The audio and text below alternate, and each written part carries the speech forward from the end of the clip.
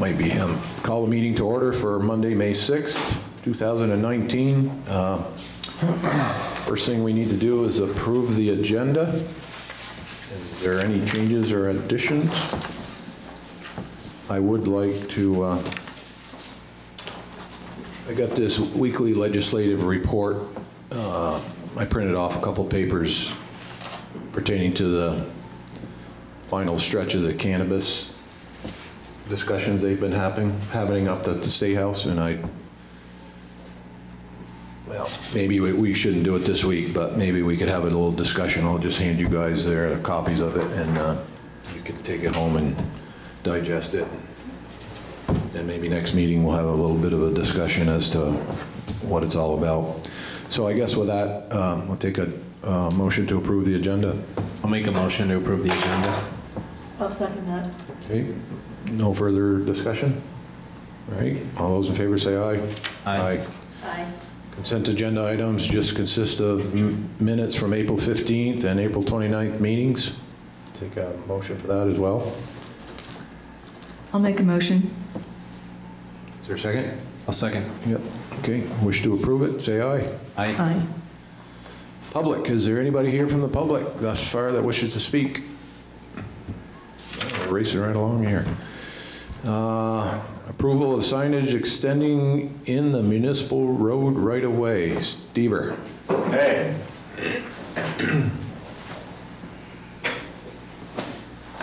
So the way our zoning regulations are structured, any signs that overhang or come into the municipal right-of-way for streets and roads needs to be approved by the legislative body. It's a public works issue, quite honestly. Typically these signs overhang the sidewalk. Think about Stowe Street. There are a number of these signs. So this is an application that we've received from Jeff Larkin, Bank Hill LLC. It's for a new shop. I emailed out some information to you. Steve? Yes. They are here. Oh, I'm sorry. Hi. How are you? Hi. Good, good. Do you want to introduce yourselves? Hi, Jimmy Cole. Come up to the mic, please, if you want to speak. It might be off too, you might have to turn it on.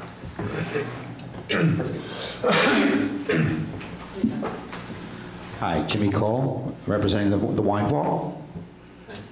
And yeah, so we have a blade sign that is being proposed to go over, the question mark obviously is that it goes over the sidewalk. Done some research on it around town. There are several businesses that already have the exact same type of situation, same size. It's pretty straightforward. The application is, you know, the install is very straightforward. The application is very straightforward. I do have designs right here by Wood & Wood.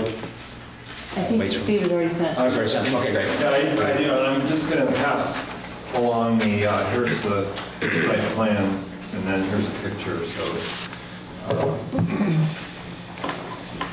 So as you can see, we've stayed below the signage that was allowed to us by Jeff Larkin, and the actual sign itself is being supported by, you know, some pretty heavy-duty stuff, as you can see from the drawing. The weight on it came in at about 125 to 150 pounds. We're not sure exactly, but it depends a little bit more on the metal that we use for the arm. Whether we've been debating back and forth. We honestly want it to be steel because we think it's more solid, obviously, than aluminum. There's several types of aluminum that aren't as sturdy, I should say, as the steel would be. So we're leaning towards the steel, but with the steel, obviously, you have some more weight than the aluminum. So the way our regulations read is the sign needs to be at least 9 feet above the surface of the sidewalk, and that's so we have clearance for the sidewalk plow. So I believe that this meets that requirement. Absolutely.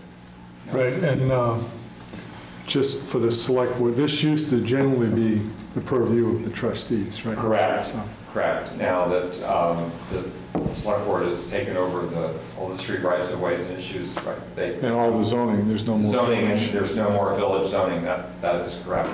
Yeah, this is going to, as I understand, it's going to protrude about 3 feet out from the face of this portion of the building, which comes out pretty much to the edge of the sidewalk. So it won't go out beyond the curb. It'll go out about 3 feet into the sidewalk space. And there's a slight, sort of walkway going into the actual, it's going into the actual door. So it's not really completely, when you look at it, when you measure the 3 feet out, it's really not completely over the real pedestrian walkway. It's more actually over the walkway going into the building itself.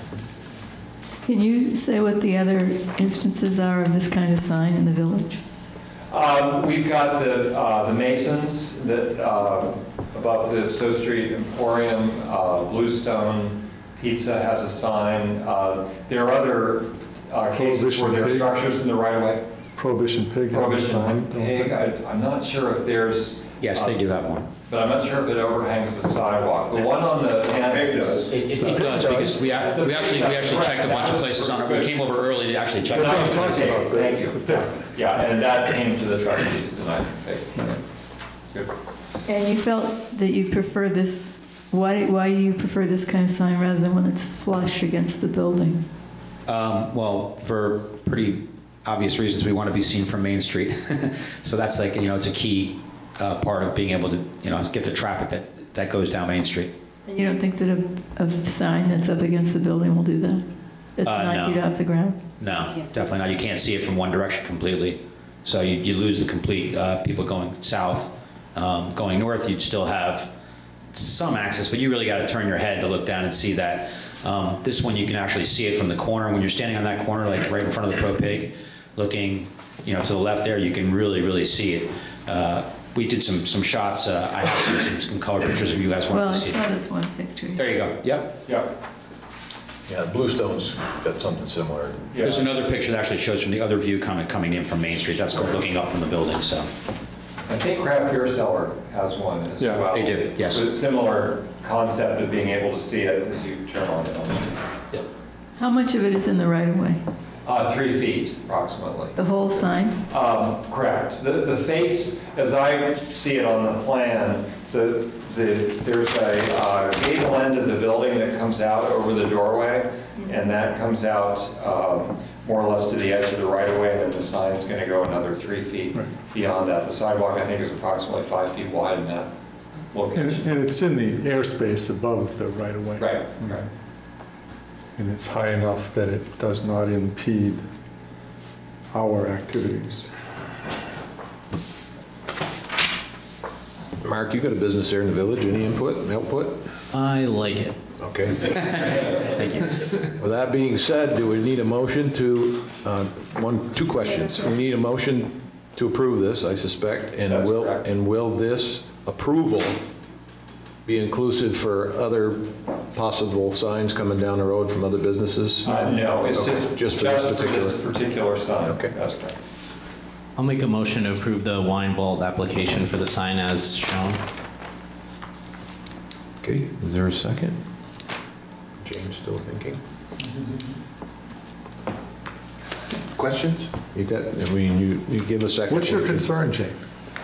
I don't know, I guess I just think, I can understand Mark probably thinks it's real visual, but to me it seems kind of like it's floating out in space and it looks just a little odd to me, sticking out there.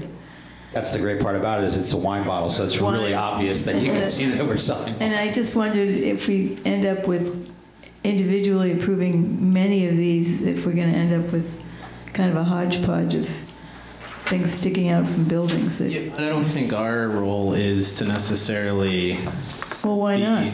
Well, because that's not what the regulation isn't necessarily surrounding if we like something or not. It's literally what is allowed and what isn't. There's a square footage requirement. If a business decides they want to do a wine bottle instead of a flat sign, that's up to their choice as long as they're fitting within the square footage requirement. So for me, I don't think we should necessarily be judging their choice of design as much as does it fit within the regulations. And then the only requirement is, since it is over the right of way, whether or not we approve that. I understand why you'd want a two-sided sign. The regulation for the square footage actually allows you for more square footage when you do it this way because it only accounts for it in a 2D perspective. So I think there's an advantage to doing this type of sign. Plus, I think visually I agree that it'll stand out more than a flat sign against. So I understand why a business would want to do it. I have a sign that is perpendicular to try to get more visual recognition from traffic as it passes. So I understand why the choice to do it. But I think that we shouldn't necessarily try to judge too much on design aesthetics. Chris, I'm sorry, you do need you should have a second, even if you No, that's what I tried to say to her, suggest to her, there, at least second it, and then we Maybe can. I just wasn't quite ready to vote on it. I mean, No, I'm not trying You to have to have a be. second to discuss it. Right, so if you second it, then we'll have the discussion. I was waiting for you to Oh, second we'll just it. have it. I'll second it. Okay, now we can continue with our discussion. I mean, even there's many businesses along Main Street that have ground-mounted signs that are two-sided. You know, they're not flush. They're trying to be seen by traffic. 46 South Main has a host of hanging out over the sidewalk. I guess I need to take a closer look, huh? Yeah, we have a lot of these that are very common. And, you know, as Mark said, we don't try to dictate design. Clearly, the creativity is a good way to attract. So, yeah, but we don't. Well, we don't have- I wasn't being critical of the wine bottle. It was just kind of the spacing of it. And Yeah, it's very common. for protruding these from the signs. building. 3 feet, I would say, is the norm. You know, whether it's the reservoir or craft beer cellars, you know, just to get enough graphic and enough presence. You know, coming out 3 feet from a building is very typical. And they don't, because of the entrance, it's hard to, you know, this is the logical place probably to put a sign of this nature. okay. So let's be thankful they're not asking to approve a wooden finger. So Where's the Fairfield? yeah, well, I think from what I heard, Kenny Chesney bought it. Nah, Kid Rock. No, Oh, Kid Rock, that's who it was, I'm he sorry. bought a mock-up of it. The Oh, guy did he? built the second He's one going to get a duplicate. and delivered It it. takes all kinds, doesn't it? Touche. So a motion's been made and seconded to approve the wine vault sign. Is that Elm Street? It is on Elm Street. Yes. It's for the 19 Elm Street building, correct? Or 19 South Main Street building, but it's located on Elm Street. Okay. All those who wish to approve the sign, please say aye. Aye. Aye. Aye. I want to thank you for all the Thank you. exhibits here. It's helping. When do you, My pleasure. when do you hope to Good be luck. open? In a few weeks, actually, we're going to do a soft opening just before Memorial Day and then be full blast hopefully by Memorial Day. Great. Unfortunately, since we had to wait for this, which is no fault of you guys, you're just doing your jobs, but we have to postpone the actual sign going up because it won't make it in time for the opening. Sparky's just, Wooden Wood is just a little bit behind where they need a certain amount of time to get it produced. So, okay. Welcome to Waterbury. Thank you. We were here before a while ago. Oh, you were? Yeah, we used to own Valley Rental. Oh, okay, cool. Oh, Actually, his son used to work there for you us. look familiar. His son was our shop help. New venture, huh? Yeah. All the luck in the world. Good luck. Good luck. Thank you. Appreciate it. All right, E91 private road name approval for Moulton Farm Road. That's you again, Steve. Yes, it is. So I think you're familiar with the Moulton Farm across from the post office. 7 acres was retained by the Moulton's granddaughter, Andrea, and the rest of the property was sold to Aaron Flint, and it's the so-called Winter Woods Knolls development. And there's an existing road that will serve 8 lots, 8 houses, single-family houses ultimately, so we need to name it. It's more than 2 houses on that shared private road. So they're proposing that it be Moulton Farm Road, and it seems appropriate for the historical significance of the property. They are going to keep the meadow area all open. The houses are going to be tucked in the wooded areas around the periphery, so I think it's going to retain a lot of the character of the original farm. But at any rate, that's what's proposed is Mulden Farm Road. Yeah, that project hasn't taken off real quick. Do you know of any? There's a house that's being permitted on Lot 2, which is up kind of kitty corner to the sugar house on the first bend. And they did develop one house all the way down below the highway garage. Right, That's yeah. part of the development. Yeah. And there's one more that's off Guptill, but I think things are starting to move now. Yeah. Okay. Any comments, guys?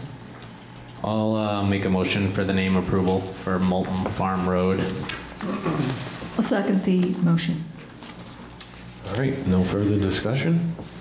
All those in favor? Does the boulder stay that says Winter Woods or whatever? Oh, the Knolls? The Knolls. As far as I know, that may still be the name of the subdivision or development, Okay. is the Knolls. But they didn't want to use that for the name of the road. Okay. Is that the same situation with Waterbury Commons? Is that Waterbury Commons Road or what's? No, right. Waterbury Commons is Kerry Lane and Tyler. Right. Tyler Lane, Kerry Lane. So it's similar. Yeah, it's the development, but they have a different Right, road right. name. Okay. Okay, All set? all those in favor say aye. Appreciate it. Aye. Oh, yeah. Got the vote? You're all Okay, set. good. Thank you very much. Appreciate it. Select board items, capital planning. Because of this item, I guess. This is your request. It's under the select board items. So you mentioned it at the last meeting or the meeting before that you wanted to start having some discussion. I'm not sure if you want to give me direction. I apologize, Frank, if you're here because I think this is more capital planning for highways and maybe vehicles, but Frank is the chairperson of the Recreation Committee, so you know, It's no big. Rec Committee obviously has ideas and thoughts, communicate through Nick and with Bill about fields and other facilities that we have. So we talked a little bit during budget time. We talked about the fire trucks, and you know, we've got a couple of pump trucks that we're going to have to buy in the next year or two. So it's just on here, so you can start letting me know what you're wanting to look for. Right. What's the board's concern is, I guess, to give us direction. I asked Bill to come just in case you had something specific. It's easier for him to interact and hear it directly as opposed to just hear it through me. So I asked him to come tonight. So before we get into the weeds on that, I spoke with a guy today, Jim Bradley from Morrisville, who was just talking in general to me, and he mentioned that the town of Eden, I believe, is interested in purchasing a $350,000 pumper truck. Now, I don't know if they would have any interest in one of ours for next year, as opposed to spending that kind of money. Elmore, okay. There we go. See? Well, if they're talking about buying a $350,000 pump, it sounds like they're planning to buy something new. Well, I don't know, yeah. I didn't know if it'd be worth a phone call just to, or not. Well, certainly, you know, we're not in a position right now to tell them when it would be ready either. Understood, So, yeah. But early bird catches the worm. yeah. Thanks, Josh. Frank, would you like to come up and talk a little bit about maybe some of your concerns? We'll take that food for thought and. Well, I'll just say why I'm here Or real you quick. can go up there. Yeah, I'll pop up here, it's okay. just so we can get it into our heads a little bit. Yeah, so this is Frank Spalding, I'm on the Recreation Committee, and I just got appointed, voluntold to be chair. So, real quick, I don't really have anything to declare here, because when the committee, I kind of just came on my own. But I will say the committee has been looking at capital planning as one of our exercises. in terms of trying to think of what would be a good priority for the, as far as the recreation program is concerned. It's an ongoing process. There's nothing to deliver to you at this point in time. I came tonight only to get in on the ground floor and just listen and find out what your priorities are. And so what I'll do on behalf of the committee, and really all I can do on behalf of the committee right now, is extend our offer of assistance. If there's something in the recreation world you want to have us look at and think about and vet, we would be glad to offer that service to the select board.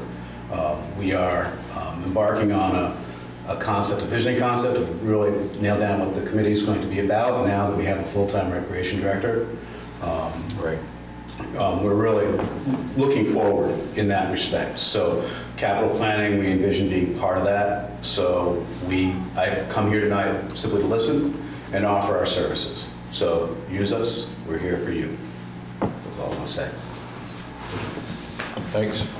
Yeah, I'll jump in. I think one of the requests that I had put in was kind of listing any equipment that maybe is over a certain price tier, let's say $100,000 estimated, and then getting and Bill, I think you said you had this, but basically start to understand the amortization schedules of each of those vehicles and start to see where we might be running into same year hitting big spends so we can start to plan for that. So I think the request was getting just a little bit more, at least maybe visibility on our side of the list of major equipment and its estimated 2019 replacement costs, and then where we are in the life cycle of those items. So we can start, because of similar to the conversation where all of a sudden we were really considering buying new fire trucks last year, just trying to get ahead of it a little bit as we're also trying to figure out road investment and stuff like that. In terms of recreation, conversations around anything associated with those facilities, I don't know if the pool, anything involved with recreation really hits that price tier that maybe we should really be talking about, which I would think would maybe be six figures, like the 100,000 plus type investments that seem to force us to maybe consider having to do things with the budget. Well, I don't know, Woody, if you can chime in on this at all, as far as where we're at with our paved roads, other infrastructure issues that you foresee coming down the pike here in the immediate future that are going to be heavy hits in the arms that are going to play into, our budget issues here moving forward. I guess my biggest concern is that with all the other issues of truck replacements and the budgets in general, just trying to get a handle on where we're going to get the money and what kind of monies we're looking at to try to fix some of these infrastructure problems without mortgaging them out beyond the life expectancy of the project itself, if that's possible.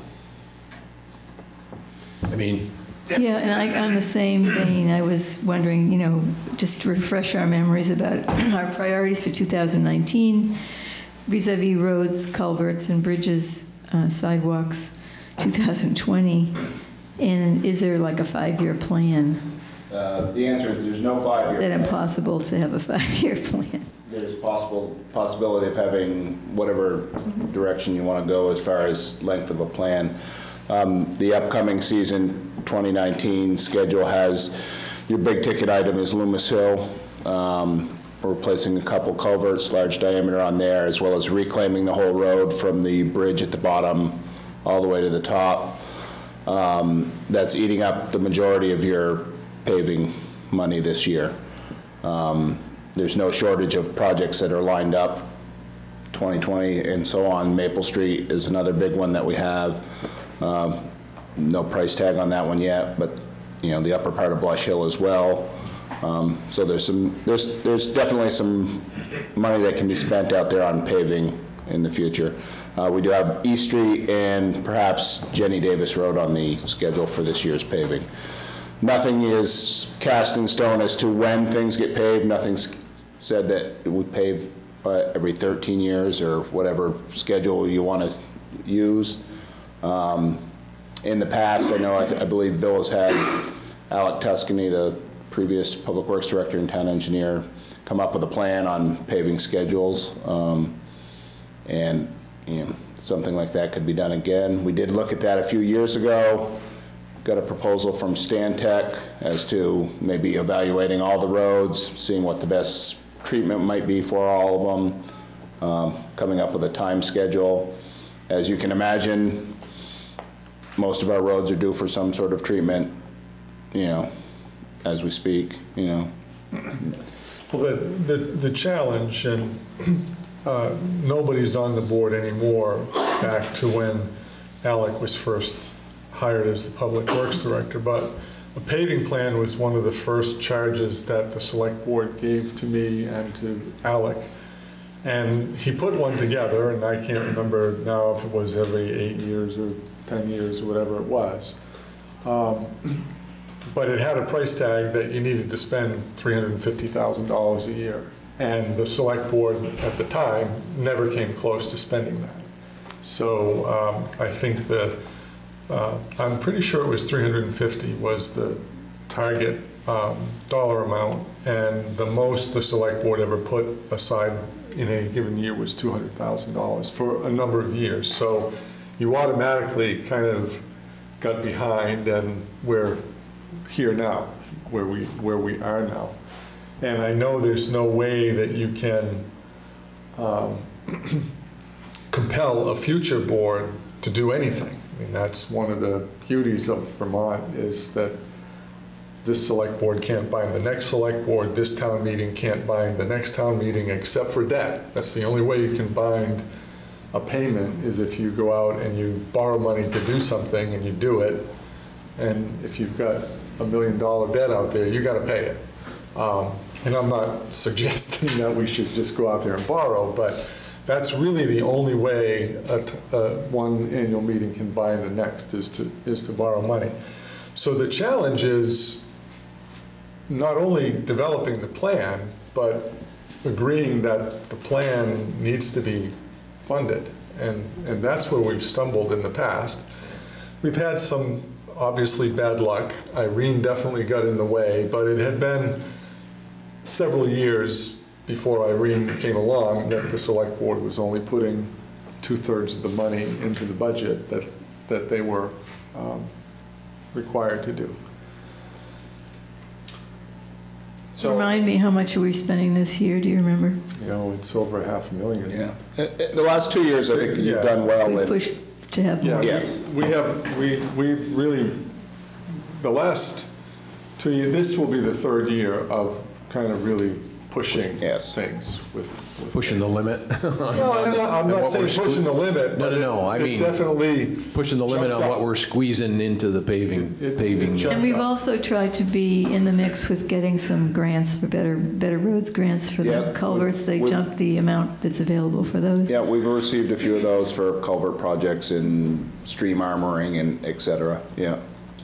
We did try for, I think, a few sidewalk ones that didn't come through, but yeah.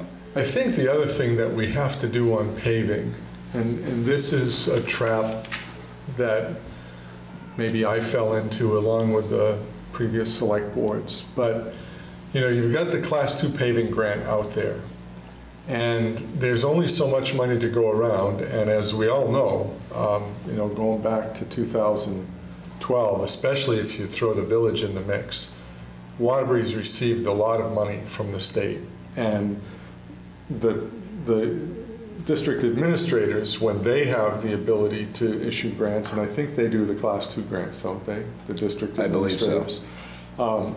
You know, they'll tell you that they encourage you to apply, and they tell you that they'll look at it with wide open eyes, and I believe they do, but they also tell you, you know, there's whatever, 19 other towns in the district, and Waterbury's received a lot of money.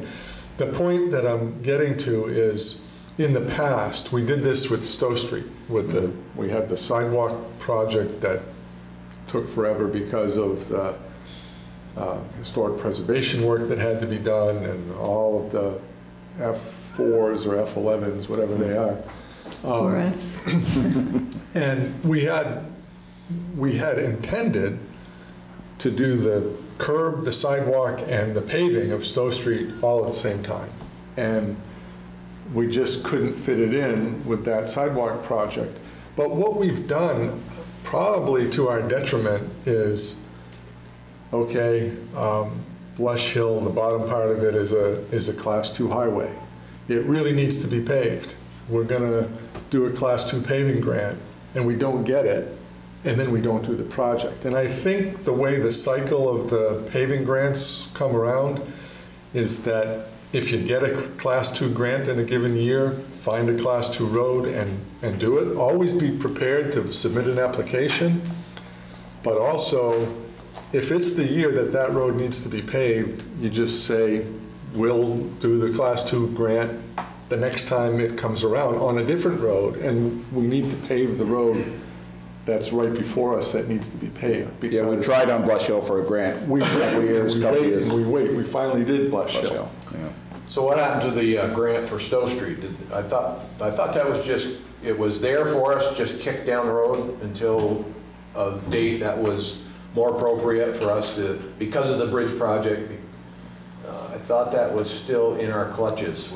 I don't know what the answer is to that one. I'm of a similar understanding, but yeah, I don't know the answer to that. So one of my questions, between what was done on Loomis Hill last year and what's going to be done this year, do you have a sense of the distance of that entire stretch and with the two The cost, you mean? price tags, both the cost and the mileage? Is it a mile and a half? Is it a mile? The whole road's 1.9 or 2.1 miles, as I remember it.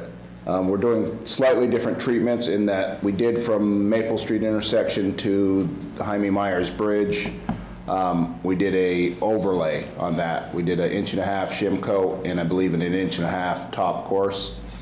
From the bridge up will be a full reclaim of the road, meaning they'll come in with the reclaimer, take all the asphalt, incorporate it into the road base, chloride, and then pave back on, I believe, 4 inches in 2 lifts. So slightly different treatments, and I'm not sure of the price tag differences without looking up. Yeah, the differences, but do you, off the top of your head, do you know what last year's appropriation for that section to Jaime Myers Bridge was? Just to give us kind of an idea of what that 2 miles is going to cost us, all said and done? I don't, but I can have that, I could get that answer for you, yeah. I didn't know if it was 800,000, if it was Less than that. 600,000. Yeah. The whole thing? Yeah. Yeah. It was less than 200,000 to do For the- last year's. I yeah. think it was 140, 180. Sounds about right, and then you add that. we were talking about 650 or 7 for the upper part? Was it I that don't think much? quite that much, but Okay. yeah. 6 maybe? Might be in the 700-ish. So I would say 700 to 800. Yeah, I can pull those numbers for you and find out, yeah. Do we know the last time that the section that's going to be done this summer was done? Yes, I lived there. yeah, there was a gentleman in my office the other day who told me the exact year it was done. I don't have that answer, but he remembered he was a senior in high school. I think 1996 maybe? Yeah, it was. 95? That sounds about right, yeah. I was still living on Loomis Hill at the time when it was done, and I think it was, and we moved up the hill to Ripley Road in 97, so probably 94, 95 maybe. That's a while ago. Yes, and we're finding that with most of our roads, like Whizzle Mountain we did last year, hadn't been touched in 23 years or whatever. You know, East Street, the same this year, hasn't been touched in 20 years. Unfortunately, it shows. Yeah. I mean, in a perfect think the world, road- we'd have plenty of money to do it. But the roads like East Street and Whizzle Mountain, not that they were in great shape, but if we could have paved maybe Whizzle Mountain 2 years or 3 years before, it would have been helpful. We don't need to do those roads, I don't think, every 7 or 8 years. No, I think those roads have had a base rebuild and what have you. I think we're hitting East Street just at the right time this year. We just milled off 1.5 inches and we'll put 1.5 inches top on, and that'll be fine for a good portion of time. Whizzle Mountain was a little past due. A lot of that's the soils up there, but that roadway had been rebuilt. Yeah. So the unfortunate part is because of our financial restraints, we are kind of handcuffed to just resurfacing these roads on a ongoing basis rather than trying to do anything that might lengthen the life expectancy on with the subsurface. I'll say I'm finally getting that through my head, but it's more of the frustration with trying to accomplish some kind of a fix to maybe help these roads last longer. What I think, and I don't know how Bill feels about it, I've had some discussions with Alec, but you know, I think some of the shorter streets in the village, if we could, would really benefit from the foam application. I think trying to do that on the through roads like Loomis Hill or Perry Hill or Blush Hill, I think it's just too cost prohibitive to do that. But the section of High Street that we put the foam under has really done well. And then the section from Stowe Street to that section that we just paved, you know, that Starting to see kind some of hump impact. is, or depression is starting to show up again. So I think, you know, streets like that, maybe, I never can remember, what's the court across the street? Swayze Court. I keep wanting to call it Adams Court because Charlie lived there, but Adams is over here. Swayze Court, you know, some of the shorter streets, we just did Butler and Wallace, but those kind of streets, maybe we could incorporate that kind of thing in. But the bigger, you know, 2 mile And I get roads, that. I there's get just it. no way we can do that. I get it. Like I said, in a perfect world, it'd be nice to have that ability to do that. But that's kind of why, you know, there was this spurt of effort to repave a lot of these shorter roads. So kind of in a sense, I'll be long gone before we ever get around to doing those again, probably. Actually, to Bill's point, it's actually, you say we won't ever be able to do it, but if you do start with your small roads and you start to use products like foam and hopefully start to get more life out of those roads, if you don't change if you do fully fund like we should be doing, and we're now overfunding the 350, but I know costs have gone up, but to that point, if you start to get the Swayze Courts of the world and the High Streets of the world on a much longer time frame of repaving, potentially you can start to then consider bigger projects. Right. You know, so it would take time to get there. You might have to do the bigger projects in segments. Right, right. But I would argue that potentially you do get there eventually by starting to just chip away at the smaller ones and learn from that at the same time and not take risk on a big road and then find out there's something inherently wrong with whatever we've come up with. So I think that's actually a pretty good strategy. It's kind of a hybrid. Well, I think right along, I mean, maybe nobody was listening, but that was kind of my strategy, to take care of the small roads first, and then with those roads lasting longer, those revenue that would otherwise go to those roads could help go towards some of the bigger sections. And even if we only did, ideally, some of the bigger sections in short pieces as we could afford it, again, we're looking out many years in order to do something like that. But I guess tonight, my bigger concern is moving forward the next 5 years. What are we thinking we want to do for paving projects? On the average, what are we looking at for mileage on a per year basis? And, you know, if we're looking at $750,000 to do 2 miles, that's 300 and whatever, 375 a year to do a mile. Although it seems like the last Perry Hill and Guptill. Well, Perry Hill and Nealon Flats were both $500,000 projects, and those were just a little over a mile, if I remember right. So somewhere in the $375,000 to $500,000 a year to get a mile plus or minus done, depending on the application. Yeah, yeah. And to your point there about financing these things out, you can only borrow on infrastructure for 5 years, is that correct? No. Unless you, So, before I lose my train of thought,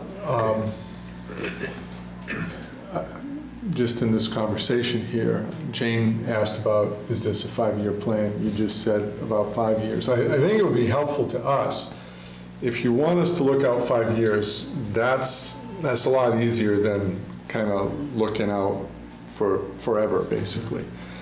And I know one of the strategies that the engineering firms have pitched, and the paving companies even, I mean, standing up on High Street with John Reynolds when we were doing the foam portion there a couple of years ago.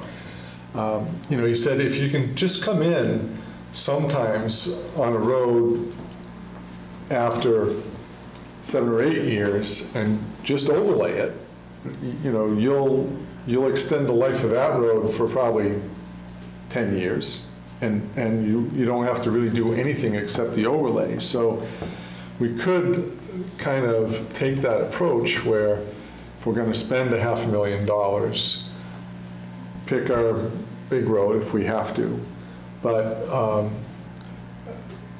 it might be worthwhile to put $100,000 or so to overlay a road that's got people saying, hey, that road over there is a lot worse than this one. What are you paving that for now? And really, if you put that inch overlay on that road, and you can save it for another 10 or 15 years, and then, you know, wait a couple of years to do a bigger application on this one. basically, instead of spending $500,000 every 20 years, you're spending $100,000 every 10 years. Kind of thing, right? On those roads. So I think, and if we're looking at a 5-year plan, I think that's easier for us to kind of sink our teeth into a little bit. Yeah, Well, I I think to Bill's point, we lost a lot of those roads that we could do the overlay on, the Loomis, the Maples, the upper parts of Barnes. So now you're paying the big money. So now you're paying the to fix big- them up. That's what I was just going to ask you. But there's probably still a few scattered around, There's probably, like the street I live on. yeah, that would be. Howard Ave. That would be. Howard Ave. Got some cracking and stuff. Yeah. Well, I like that approach. I've seen analysis from VTrans about how infrastructure for roads goes, and it starts to decline, and then all of a sudden you get to a point where it nosedives, and it's so much more expensive to bring that road back, bring that bridge back, whatever. So I think being proactive about that sounds like you've got the experience. That was part of the reason we tackled East Street this year. We did that overlay on the Hollow Road last year in the hope that we could save that road from a major rehab. Well, even Butler and Wallace were kind of in that category. So. Do you do like annually road inventory and kind of a reassessment of condition and then kind of weigh where that road is in its life cycle? Do we do that? We haven't done that for a while, I think. You were developing a chart there, Woody, kind of. We've got an Excel spreadsheet that, you know, lays out when the last treatment was, how much that cost, you know, et cetera. But some of the pavement management stuff that happens now more goes to what you're saying, Mark, as far as this is the existing condition, you know, this is what it might be 5 years from now, this is what it might be 10 years from now. Well, I think if you could come up with a 5-year plan, it also could help with what you're talking about, transition for select board members coming and going, but you kind of have a plan where you know where you're going. And I know this board has a commitment to back you up and try to fund as much paving as we can. Yeah, as I said, in the last few years, I think you've made big steps. You know, the amount, I think the decision to pave Hollow Road was kind of we've got a little extra money, let's do that 1.5 inches, and, you know. Yeah. And to your point, we're running not out of short streets that are inexpensive paving jobs, but we're pretty close to it. You know, there's not a lot of short, you know, you've got major streets in the village, Union left to do sometime along here, but, you know. Yeah, what's left is big stuff, and it's in pretty bad shape, Yeah, most of it. so, but we're getting a whole new Main Street here shortly, so. Yeah, no, I you know, I'm not complaining, I'm just making a point that that's where we're at.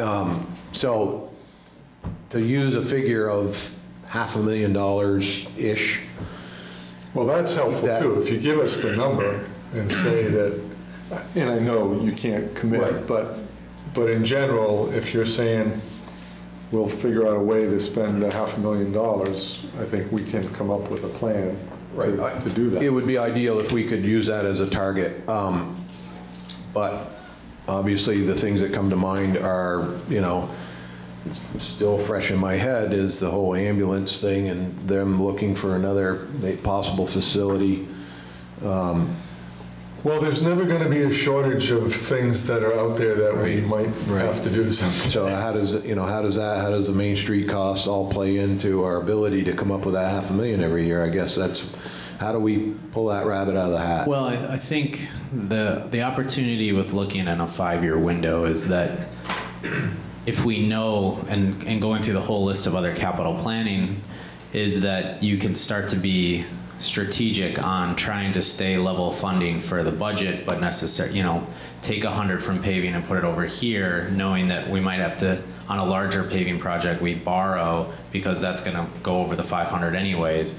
If we have a plan, we can start to look at what other big budget items might hit on the same year, and we plan the paving around other timing of other capital projects. So I think that's where, if we have that plan, then we don't find ourselves, you know, on our heels, all of a sudden realizing that everything's coming to a head and we need to do all of this in 1 year, and then we have to go to the taxpayers or borrow, and maybe we didn't need to if we had a better plan. So I think that's the opportunity there is. Yeah, and you know, we're kind of congratulating ourselves in that the last few years we've done quite a bit more, but we've also basically used up all the capital funds. You know, we've brought forward $65,000 or something like that into this year, and you know, we know we're going to have to do some borrowing. So to your question about borrowing, Chris,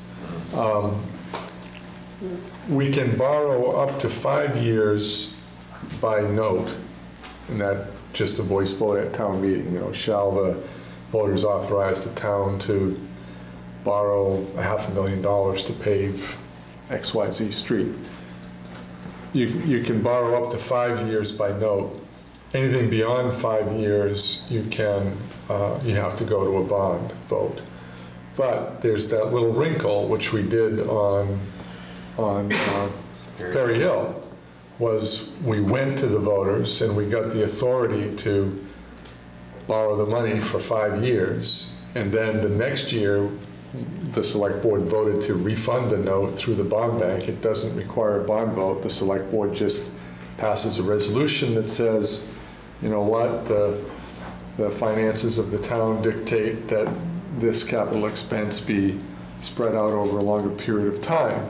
And you know, I don't take that lightly. I'm not saying that any time that we have a need out there, we should just go to the voters and get a note passed and then kind of roll it into a bond, just kind of as a pro forma thing.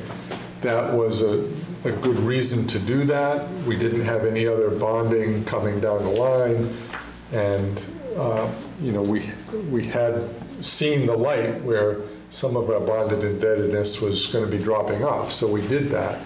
I think coming up, if not 2020 town meeting, maybe later in the year in 2020, certainly by 2021, we're going to have these fire trucks, we're going to have some pretty big paving projects. You know, I hearken back to when the town set up the first capital improvement fund, and we came up with a list of projects, and we just borrowed $650,000 at the time from the bond bank for a 10-year bond. And we didn't spend all that money in the first year. We banked it. We probably spent $200 in that first year, and then, used that going down the road. And it was how we seeded the CIP. We used to have one capital improvement plan, Fund 30, one capital improvement fund. And then when Rebecca Ellis was on the board, she didn't like the fact that it was all in one fund, because she felt like anytime there was the money built up, we kind of used it for things that weren't on the list, so to speak. So we divided the capital plan up into 5 capital funds. But I was just meeting with the auditor the other day, the new auditor, and when you see the audit, when it's finalized, the 2017 audit, and it will be the same in the 2018 audit, he's consolidated that all into one capital fund. He said it's one fund. It's set aside for capital expenses. You can't differentiate for it for these things. He said if it helps you in your planning project process to keep it 5 funds, that's okay, but we have to consolidate it. It's really one capital fund. And that's how we've been using it. I've talked to you at budget time saying, well, the fire department fund has $250,000 in it, the paving fund has $65,000 in it, and the vehicle replacement fund in the highway department is minus $150,000, but we're all above water, we can do what we have to do. So we're managing it really as one fund.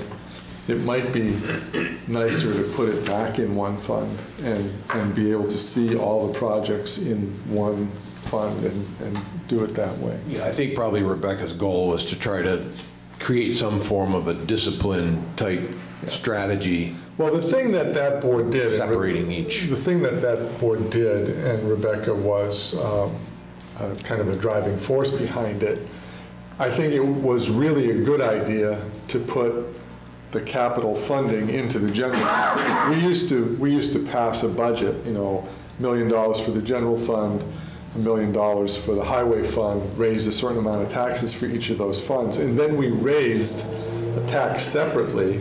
We're going to raise a tax of $400,000 to deposit into the CIP. And what you didn't see then was how much does it really cost to run your fire department. So putting the transfer into the fire department and into the highway department and into the rec department makes sense. It's all going into that capital fund, but you're seeing, oh yeah, to run the fire department, it gives you a better understanding. It is a capital expense of how much is needed. It allows you to monitor them easier. Yeah. So I've been sitting here struggling with this concept. Is there any validity to, and I may have said this before, if we're looking at a 5-year plan, what kind of roads are included in the next 5 years, and if we're $500,000 a whack, that's $2.5 million in the next 5 years.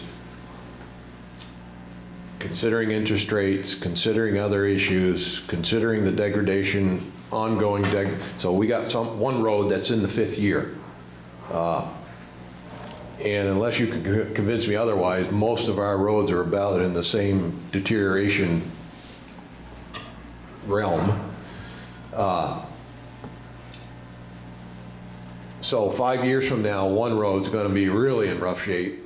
Does it make sense to think about, even if we have the ability to borrow $2.5 million, bond it out for a reasonable amount of years? I don't want to get beyond the life expectancy of the asphalt, considering that interest rates may go up. The other issues that we have coming down the pike, is it a good gamble to think about doing something like that? That way we know these roads are going to be fixed. Nothing else is going to get in the way of repairing those, and somehow we'll just have to deal with these other issues that are coming. So you're talking about issuing a bond and doing $2.5 million in 1 year? Yeah. All right. So the issuing the bond is the easy part. What's going to happen to interest rates, who knows? The bigger question, and I'm not looking for an answer tonight, is what's the capacity? How much can we do in a year? You know, it's contracted out, we're not doing the paving ourselves, but typically we're going to want to do ditches. If there are culverts there, we're going to want to replace those. We might have to go outside and hire contractors to do some of the prep work, because I'm not sure we can do all of the work that needs to be done if we're going to do $2 million worth of paving in 1 year. And Absolutely, with every paving project comes some sort of ancillary changing of valve boxes, raising of sewer basins, ditching, sweeping, culvert work. There's always, seems like with every project, something that falls under the highway or water or sewer guys. So so you just kind of made the bulb come on there. Is there an advantage too to having that much,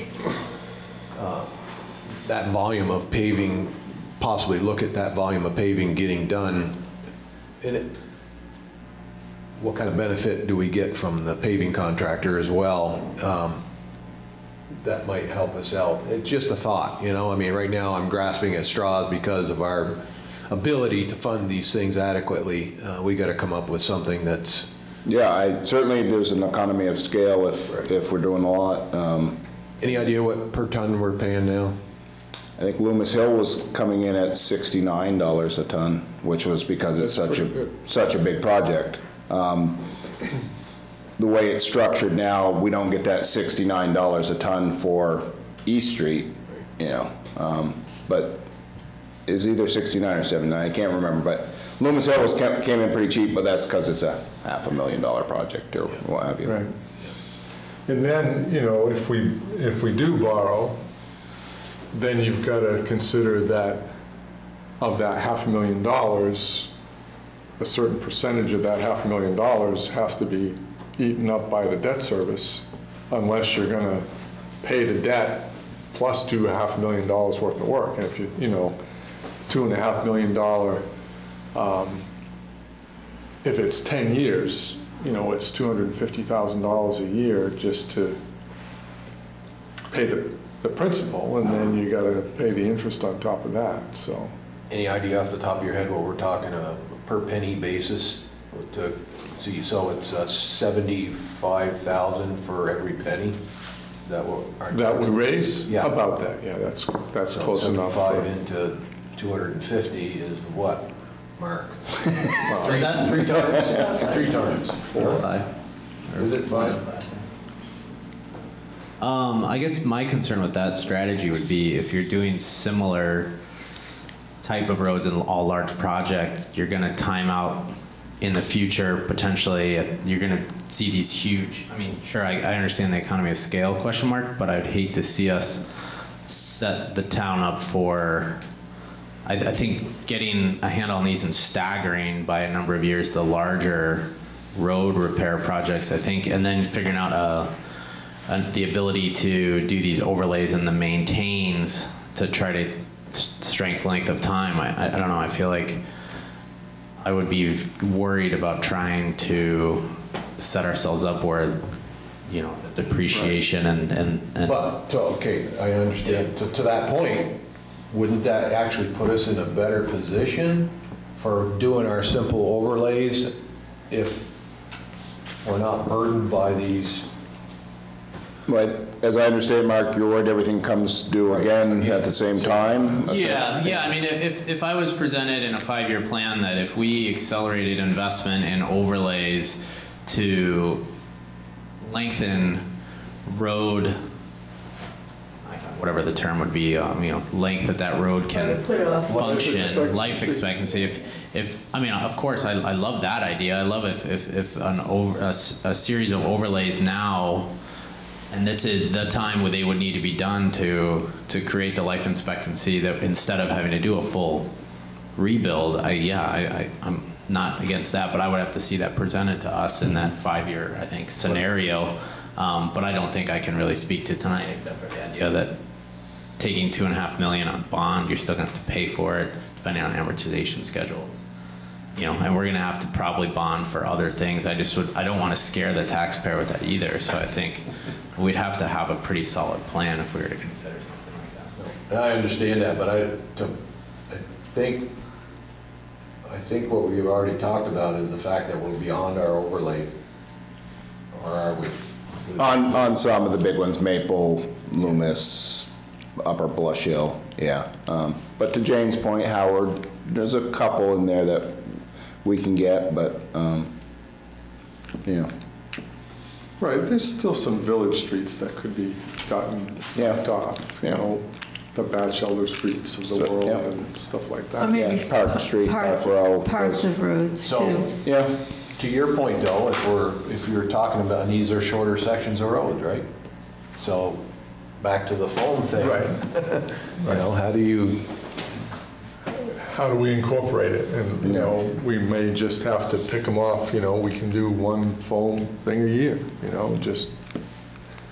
But this is helpful to me, just to keep the horizon at 5 years and to understand that we have, from your perspective right now, all things being equal, about $500,000 a year that we can play with. And, you know, we understand there's sidewalks, there's culverts, there's recreation stuff. And, you know, we may have to shave back on that a little bit. You know, that will be the decision that the select board will ultimately have to make. But it gives us a good place to start anyway, that we can target that. Well, if the $500,000 a year kind of projection is there, we can work on that basis. And if we get a grant for $75,000, then we're at 4.25 instead of 500,000, right? I mean, it'd be nice to be able to keep the 500 there and just and go 575 as opposed to. Yeah, that would be the ideal, is to do more when we get the grants as opposed to, you know, but we're not going to get a grant this year. So. We had discussed that if any of those had come through, we'd like, okay, we'll just add another. Yeah. So how do we, other than just discussing this tonight, how do we kind of move forward with some kind of investigation as to maybe more appropriate direction?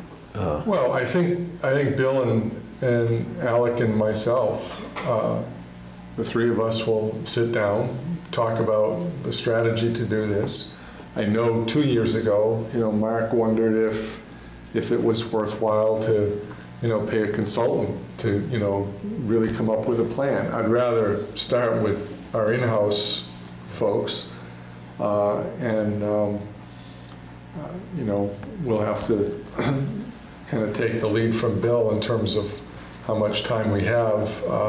Obviously, he's pretty busy with Main Street this year, and I'm sure you've got Alec down there from time to time. Yeah, yep, absolutely. We'll, the three of us will sit down and talk and come up with a plan, and we'll start moving towards it. If we have to come back and tell you we should do it a different way, we will. But I think for tonight, you don't need to do anything more than that. Yeah, I'd almost start with just a strategy of what's the scenario of road, what are the options based on time, and build those rules, and then dump in all the data for the roads, and it'll kind of tell you maybe how the strategy, and spend a lot more time on, you know, the idea of overlay versus rebuild, length of road, foam, like, you know, so you could build all those rules and spend a lot of time on that. And then I think once you rolled everything in, maybe the plan would almost make itself with just the rules that you've created ahead of time.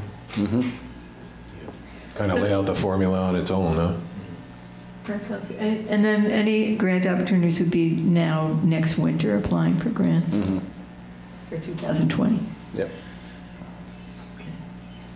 Now, does Main Street weigh in on the ability to get any of this other funding, or is that just a whole separate thing?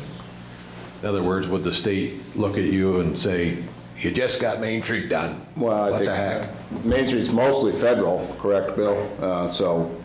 I would think that it's not going to be, I think Main Street will be less of a drag on future grants than even still some of the things that happened after Irene, frankly. Yeah. And some of the state investment that's been made in Waterbury. You know, they built the state complex, they built the roundabout, they did the bridges, you know, so anyway, Yep. no need to really speculate on that. Right. We'll just do what we can. So out of the capital planning and right into winter highway maintenance, I think they kind of go hand in hand to some degree. I got this issue of salt use that's just constantly eating at me. I think that's a big contributor to the reason our paved roads are being beaten so bad during the winter. And I guess I'll come right out of the gate saying I'd like to be able to put some form of a policy together sooner than later so that it can be in place for next winter, that perhaps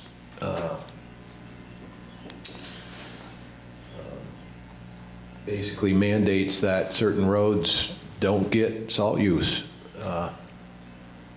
Flatter sections of road,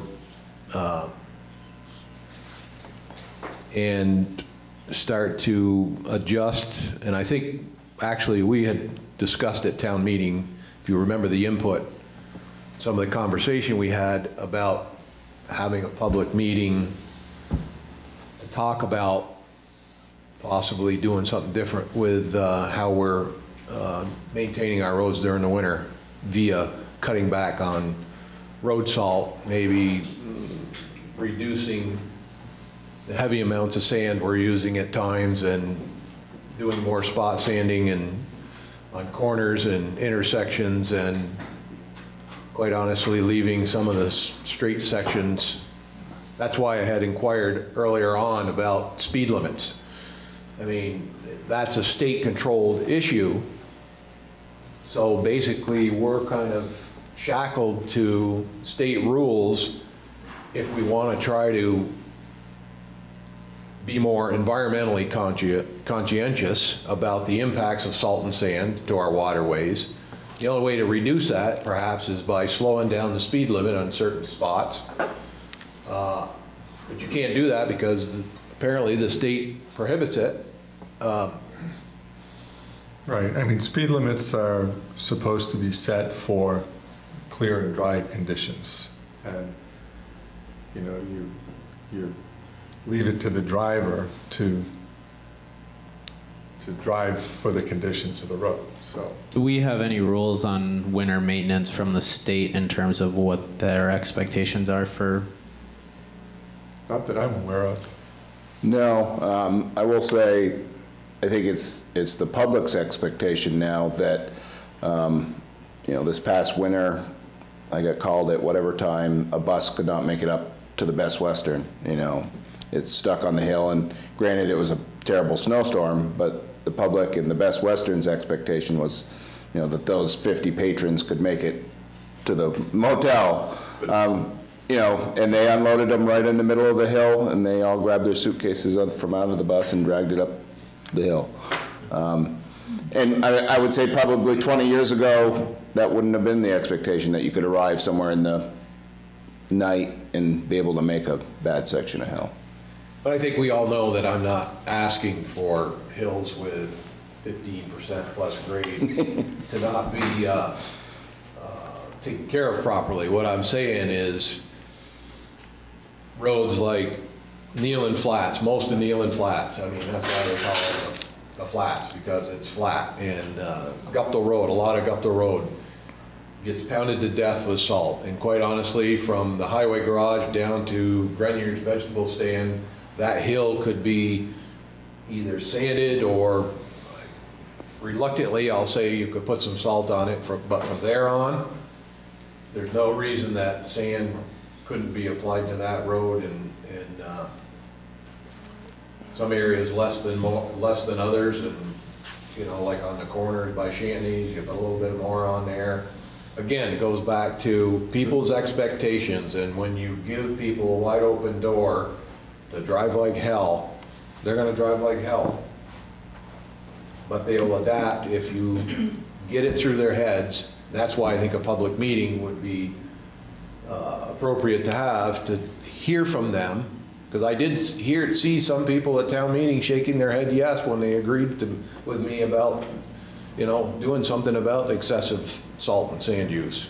Well, I mean, I think there's the environmental, the cost, there's quite a few things that could be addressed. I know states like Colorado have gone away, I think, from salt on a lot of roads and let the snow pack, but I would just want to understand the safety implications of any change to strategy there, and as we make these decisions, understand the risk reward we might be taking, but I'm interested in having that conversation. The challenge, I think, and if you talk to people like Celio or even Bubby Wilder, the former highway foreman, is that with the warming climate, there's exceptions, but the snow doesn't stay cold enough for the snow to really pack. It becomes this mealy slush. I know when I first came to Vermont and was up in the Northeast Kingdom, you know, they never used salt, and they'd plow the snow, and the shoes on the plow would leave an inch, and then after a couple of weeks it would be 6 inches, and then you'd get the January thaw, and there'd be, that ruts that big, and then to go out with salt then, and then take the grater out and scrape it off. And probably back in the day they did that kind of stuff here too. I know. But it's definitely a challenge. The cost element, the salt is, we don't have the ability to store salt, so we pay probably the biggest retail price that you're going to get, because we can't buy salt in the summertime and just let it sit in the shed. What's the cost of one of those sheds? Have we ever looked into that? Well, we don't really have the room for it. Our salt cost went from $69 a ton to towards the end of the winter. I forget when I started 84. seeing the invoices coming through to $78 a ton. I was going to say 84 maybe. Now, I don't know if that cost is going to stay there, or if that was just a result of, do we have to put in an allotment, or, She tells we them, purchase an allotment from them, and once we exceed that allotment, then the price goes up, or do you know? I don't think so. She tells them what she thinks she's going to buy, but I don't believe we're paying for, 5,000 tons, and if we go over that, the ceiling is no longer there. I don't think that's how we do it. It's not like a pre. I know, But the sand is, almost as bad as the salt. I mean, I was out in my end of my driveway yesterday, just trying to rake the daylilies out, and man, there's a lot of sand there. Yeah, I had a lot I of visited with 2 homeowners today, sand issues. These are on dirt roads. Yeah, mine's a gravel road. Their lawn is like invisible, right? Yeah. Was it on Maggie's Way? No, one was Ruby Raymond Road, Okay. and the other one was off a paved road. Yeah. There again, and I'm not faulting the highway crew, but the mentality is of such a standard that they've been practicing it for so long. They don't want to hear the phone calls. I said it before. That's perhaps part of this policy effort, that they don't receive the phone calls anymore, that the board does, or the chairman. And I think it's the first part is education. We're got to somehow educate the public that we're going to start to change our policy of how we treat our roads during the winter, because of the cost aspect, because of the environmental impact, and because of the road degradation. And what really troubles me sometimes is the way we continue to abuse the planet we live on because of our selfishness, because we are so unwilling to change any aspect of our life because of this mental state that we've gotten ourselves in, where we're entitled to have, and I'm speaking from years ago when I remember bumper dragging on Bank Hill in the middle of the snowstorm when I was a teenager, and vehicles would come by and we'd run out the road and grab the bumper, or up on Campbell's Hump there in the middle of the night, and the snow was up to your knees, and it was a whole different world. And I understand Did bumper population was different as well, Yeah, I did bumper dragging from Bolton Valley ski area all the way back to Waterbury one year. You did? Yeah, from Route 2, down Bolton Valley and across Route 2, and yeah, that's, yeah. So. It was a blast. But yeah, I mean, I can speak to salt usage particularly in regards to sidewalks, in that I used to plow the sidewalks for years, and back in the early time when we plowed, we only salted the business district, which was an area along Main Street from Winooski Street to Batchelder Street, both sides of the street, and from Stowe Street to the elementary school. And that was the only area of sidewalk that was salted back in my day when I plowed sidewalks. But you plow them? But we plowed all, yeah. And you might have put sand down, or? Normally it was just let it pack, but sand only in a case of a ice storm type of thing. So it's changed a little there, and we are seeing a little bit of salt degradation on some of our concrete sidewalks as well. Where did that change, when and how do you know that change occurred? Was it just something? Well, the business district somewhat expanded. You know, Napa's like, we're a business down here further on South Main Street. The technology with the machinery made it easier to salt and what have you, so you could control and load and what have you easier, so you did a little more. Yeah. Did you pull a trailer with salt No, in it? no. Did you have a box? They had a box on the back, but after that, they went to a box that essentially loaded itself. You could back into and scoop. I loaded with a shovel, so I liked the small business district. That was nice. That was, you know, yeah. So before I forget, Josh, didn't you live in a state that prohibited salt use? Yeah, I lived in California. I lived up in the Sierra Nevadas, where the hills are steeper and the snow's deeper, and they don't salt everything like that. You're just expected to maintain a vehicle that can get around. It's your responsibility. And isn't there rules in place that? No, I mean, there's rules like you have to either have all-wheel drive, or in snow tires, you have to have chains. You have to chain up if you're going over like summits, if you're going up over like Echo, just out like Tahoe. But yeah, they don't salt the hell out of everything. You need to go to the mic next time when you. Sorry, I don't want to be first. So, and I think the state's finally starting to recognize the impacts. And if you watch the news at all, you'll see issues. I talked to a gal up at the fairgrounds there during the expo or whatever it was, a home show there, that was in charge of the Lake Champlain Basin thing. And she was saying there's one lake in New York that's just destroyed from salt impact, and Mirror Lake, which I saw on the news there the other night. They've tried to adjust their salt use to lessen the impact, but it's not working. So I don't know where we begin with this. I really want to be serious about it, even if it has to be cut back in stages. I don't mean going from, you know, quitting. Do we know any other 10 packs a day to cold turkey? Do we quitting. have some scientific evidence of how much degradation is occurring due to salt? Or are there other towns that are measure ahead that? of us maybe on this Yeah. that we could look to What are maybe other they've already towns made that doing? transition and no? Not that I'm aware of. Not that everybody's in the same. I don't know if we have evidence, Jane. I mean, we have anecdotal evidence. We know, as Bill said, you know, we've got some sidewalks.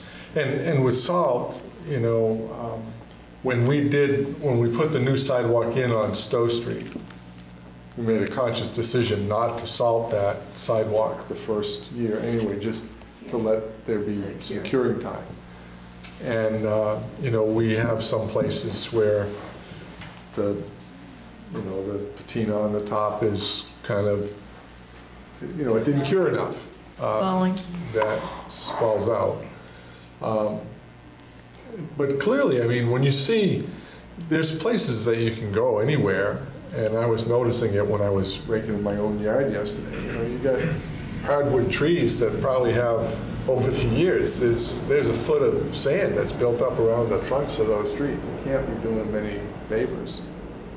I think that there's something to what you said, both of you said, first of all about climate. And I mean, I know my own driveway this winter, I've never seen it so icy on a regular basis. And, you know, we have tenants in our house. I was really aware of that and went out and spent a lot more money on sand myself than I usually do because I don't want anybody to fall down out there. A lot of anecdotally, people I know who broke bones this winter falling. And then also expectations. I think you're absolutely right. Yeah. People expect to be able to And it's do the difficult to impossible. quantify year to year what Right. you've used because every winter is just so different. Unique, right. Yeah.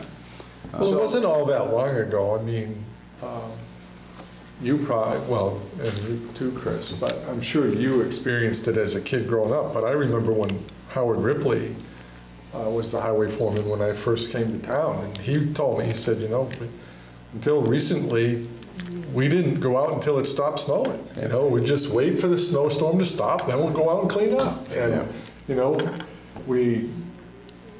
certainly there's been school buses for a long time, but in the village, you didn't have to worry about it. I'm sure everybody in the village, when you went to school, even that lived down here, probably All walked to walked, school, yeah. right? You know, Jane, you mentioned two things here. You mentioned the climate change. What do you suppose got us there? Abuses like this, you know? And to the Lake Champlain Big cleanup issue. efforts, you know, part of our mandated practices has to be stone-lined ditches. You know, how long do you think those stone-lined ditches are gonna last before they're totally contaminated with sand? You know, we gotta clean them back You up. gotta pull them out, pull the stones out, and take the sand out, put 2 it years, back. maybe 3, they're done for, realistically. So that's another aspect that it's going to continue to cost us money. So either we start to learn mentally to approach driving down our roads differently, or we just continue to do the same.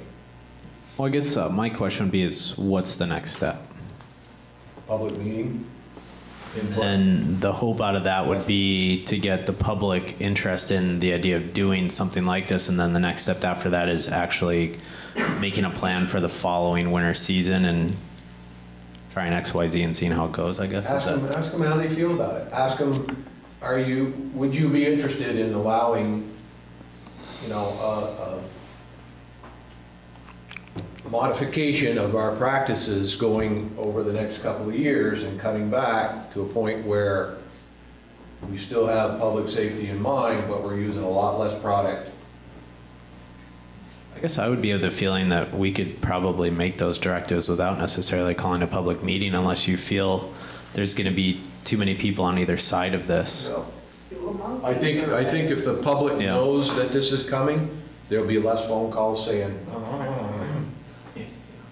right? Yeah, I mean, I just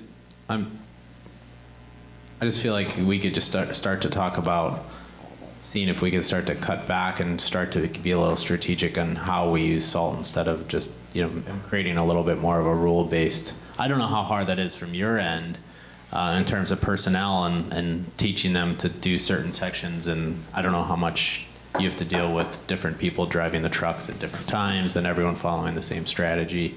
I'm sure it gets a little more complicated, but. Well, part of the strategy, I believe, like anything humans do, if you're forced to have a limited salt quantity, then you're forced to have to strategically use it as you're supposed to, rather than thinking that there's a never-ending supply of it. That's to try to talk to guys that have been doing it for 20 years. Maybe you should change your ways a little bit here. There's got to be a bigger force at hand here to make this work. I mean, we've already exhausted our year's salt budget. So my question is, are we really increasing the amount of salt that we have been using over the last 5 years or 10 years? As I said, without looking at the data, I don't know. Some winters are worse than others, so. You Yeah. can get that information. I mean, I know. I guess I'd want some Sylvia knows how much we- quantification. But winter started in November 1st this year, this past season. Yeah, and it Well, lasted winter long. started, right, thanks, practically Halloween. Yeah. I think What bothers me is I don't understand the reluctance to try to do something different. It's, I'm not No, I don't think reluctant, there's a I just want reluctance on some either our evidence side. that. I want to understand how the best strategy of this. Do you try to limit the amount of salt, or do you just start to create the rules on where you salt and where you don't? and try to follow those rules, but not necessarily limit yourself to the amount of salt, because you never know how winter is going to play out. I understand that. I think we always have to go in with a certain budget for salt anyways, and then we just have the winter we have. But, you know, just the strategy of the Neelan Flats of the world or whatever roads that, you know, we think we could start pulling back salt completely or to a certain percentage, I would feel like that might be the better strategy to go about this. My other question, and I know we're talking about pulling back on salt, but have we ever looked at, I know you said maybe the highway building area doesn't have a space for salt storage, but I would be interested in understanding what amount of space we would need to store salt, the annual cost, and how much we'd save. And it doesn't make sense to put that on the capital improvement list to, you know, in the long term save, if it's significant dollars. What's this, you know, a Quinset hut or something, some kind of... Yeah, I had some experience with salt sheds for my job a few years back, and they're surprisingly more expensive than you think. Now, some of the temporary structures are cheaper, like you're talking about, like a Quonset hut or type thing. They run the risk of possibly in a big wind event being, you know, torn apart. V-Trans has some basic plans that are just stacked concrete with timber. The issue we run into is if there's not a space at the town garage, that's where you load and send out your salt. If you have to build your salt shed off-site, then you have to truck that to where the vehicles leave, or the vehicles have to go there to be loaded, or... There were some grants through the Better Roads program that I managed, and those, you know, you had to follow federal guidelines for procurement and put them out to bid. We're talking $300,000, $350,000 for salt sheds.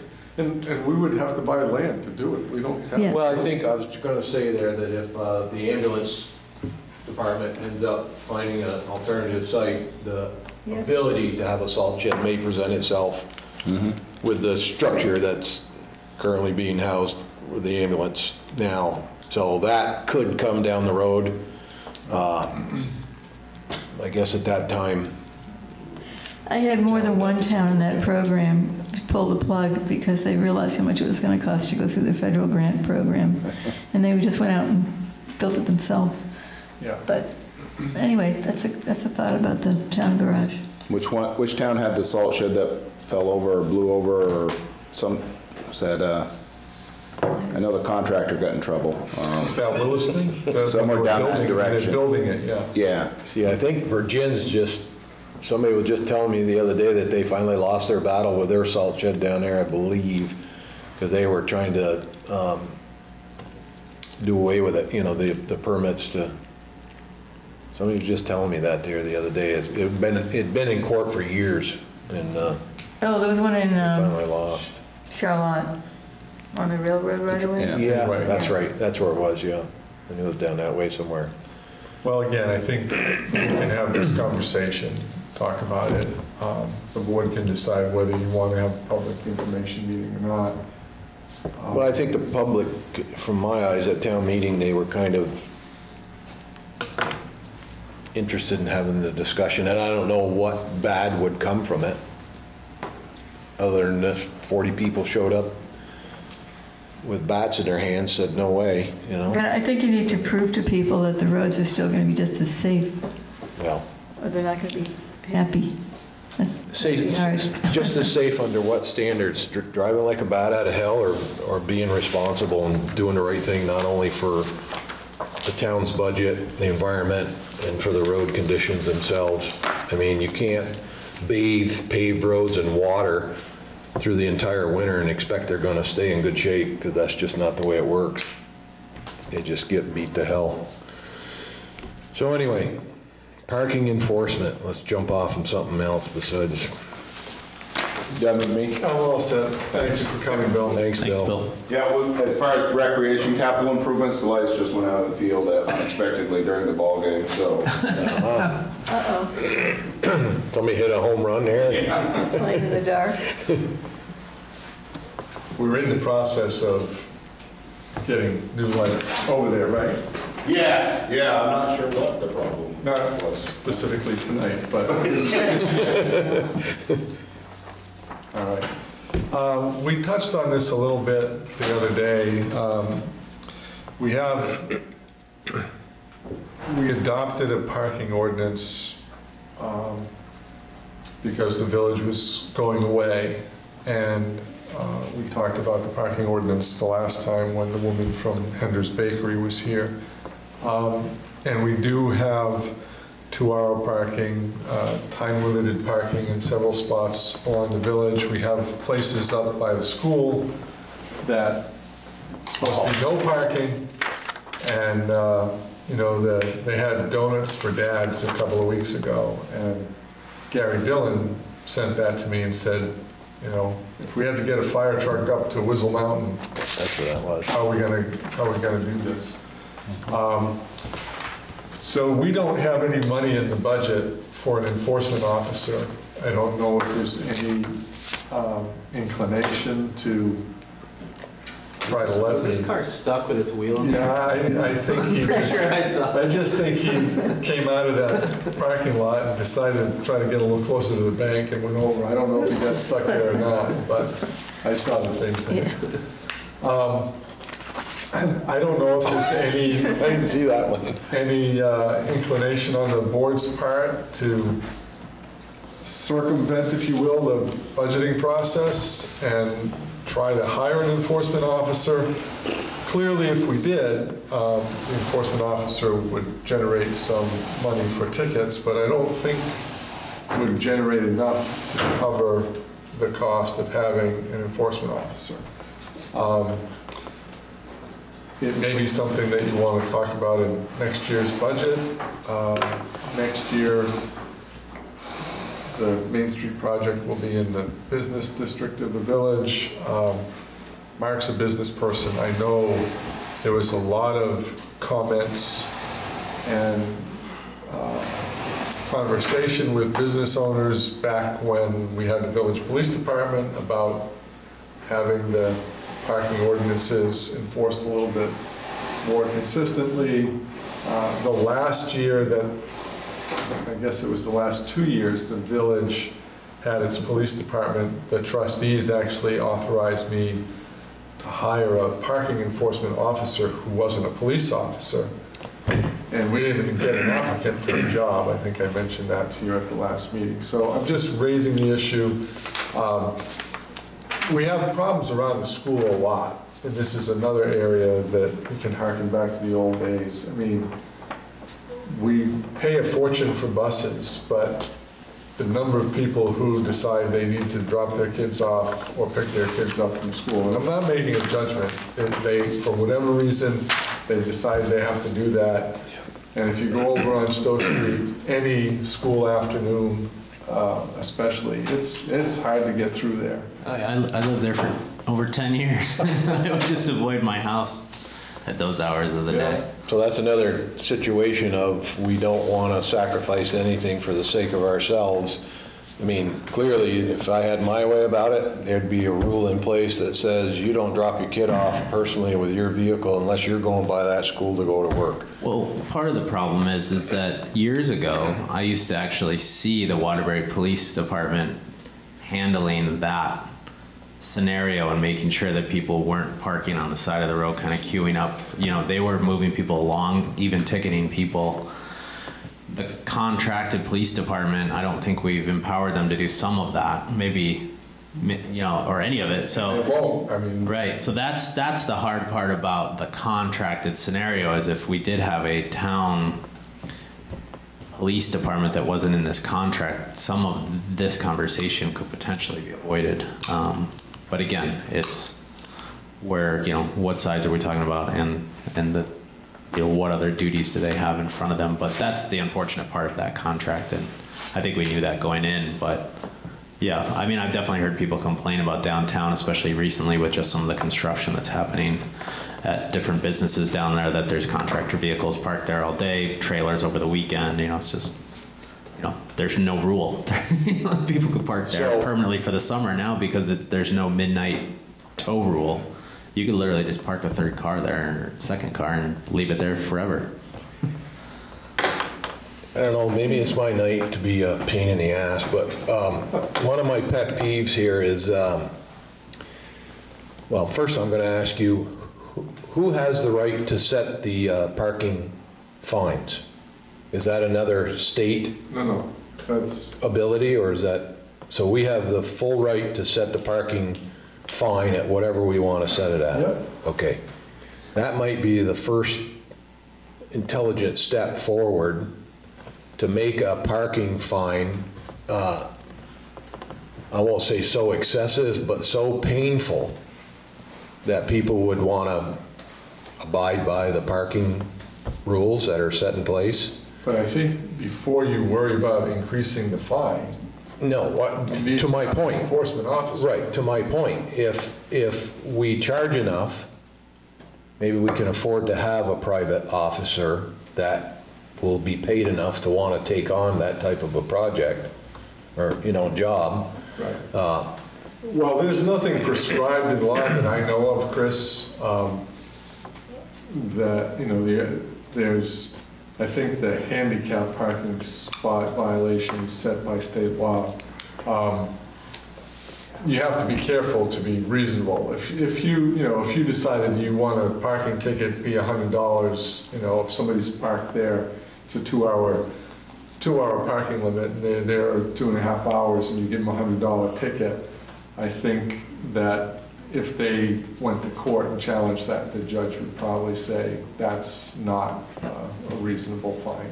I think you'd hear business owners potentially worried about that. Just certain people are going to get caught X, Y, Z, and then all of a sudden, you know, we become a unconsumer friendly town or X. Like, you got to worry about that a little bit, I think. So here's my issue with that. So we've got a situation where we're trying to solve a problem, but so you want to go into debt doing it because you don't want to raise fines hefty enough to pay for the enforcement of it because you're afraid you're going to tick people off, and I mean, it's just like driving on the interstate during a snowstorm, during bad conditions.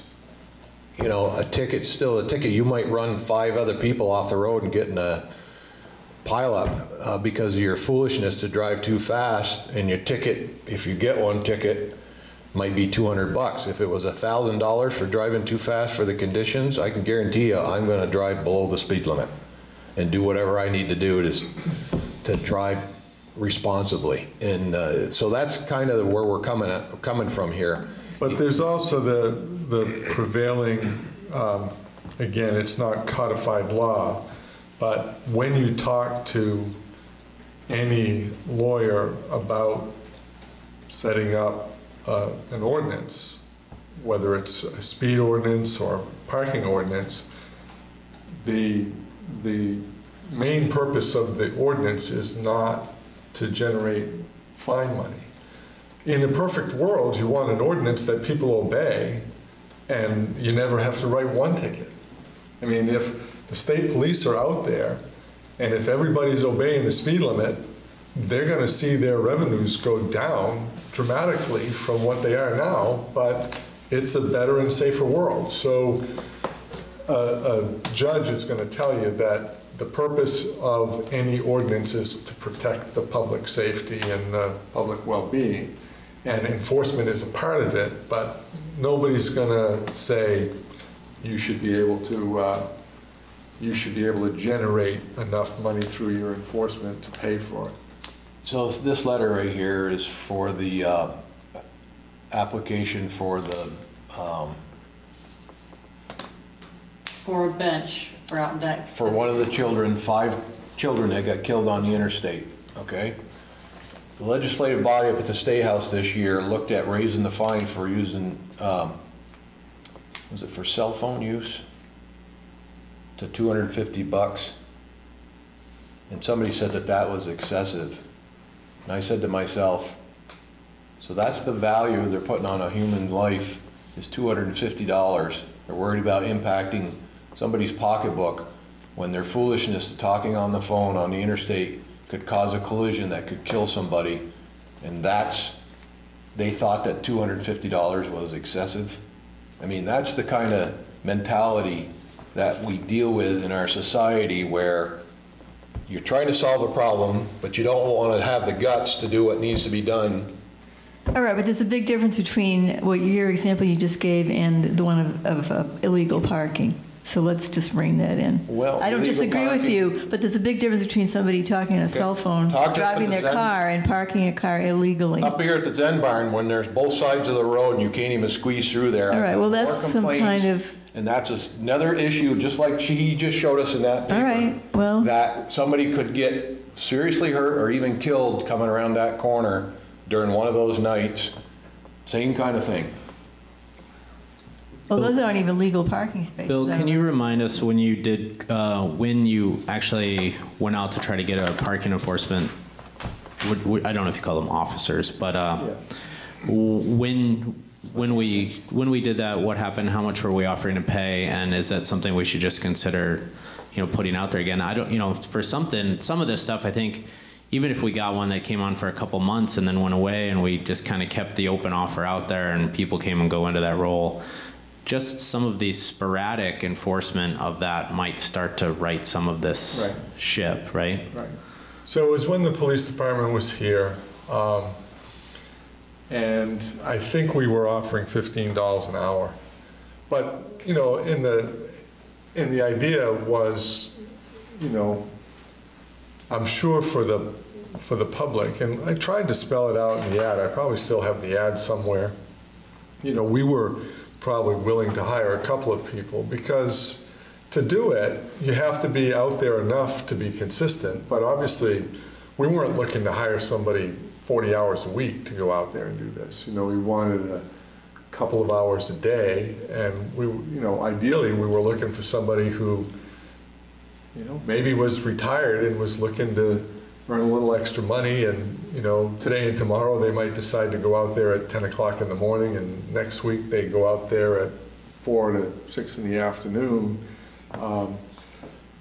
and we just didn't, we weren't able to attract anybody. And it may have been because the police department was here, and at the time the police department was not held in high esteem, and maybe people just didn't want to work and report to the chief of police. I don't know. People don't typically call you up and say, well, I didn't apply because, they just didn't apply. Do you think it's something that could be added on or made part of somebody else's job that already works for the town? No, thank you. Yeah, it's conceivable. I think people would hate you. Challenge. Yeah.